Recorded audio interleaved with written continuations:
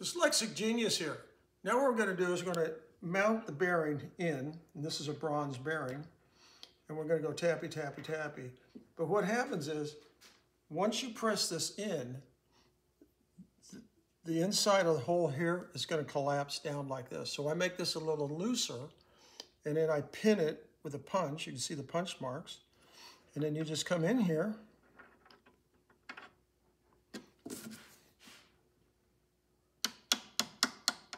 and there you go.